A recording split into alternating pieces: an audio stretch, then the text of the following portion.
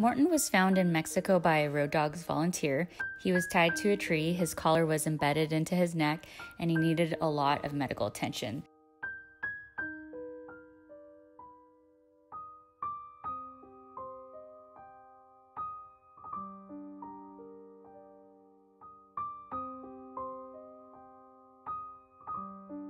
When we first met Morton, he was calm, he seemed comfortable, but since he'd lived outside his whole life, would get spooked by random things.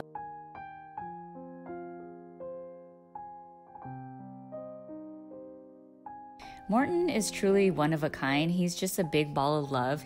He also drools everywhere, and my favorite thing is how he tap dances before he gets food. He's been such a blessing, and we're so lucky to have had the opportunity to give him a better life.